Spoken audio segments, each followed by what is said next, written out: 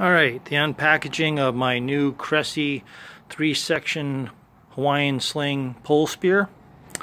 It is indeed 3 sections. It's 3/4 inch aluminum. I would say it's very well built. I'm pretty impressed with it.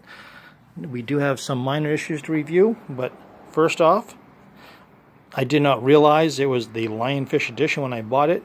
It comes with this very beefy paralyzer point with some really significant barbs on it.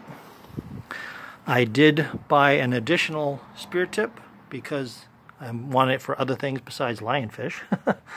And it comes with a 6mm thread tip. So I bought a 6mm spear tip, which came and is fine. We'll get to the issues with that in a moment.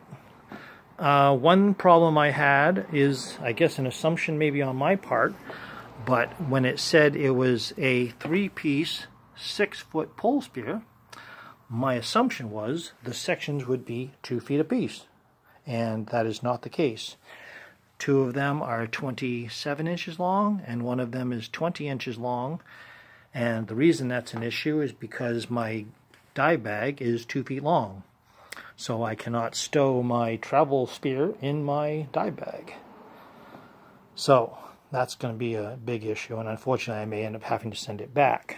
But more importantly was the fact that the pole is 3/4 inch and the tip is 1/2 inch, basically. Maybe even a little smaller, it might be like 3/8.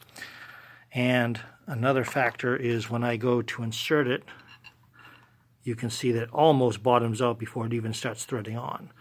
But you can see that the shoulder difference between the spear tip and the shaft tip is just too great.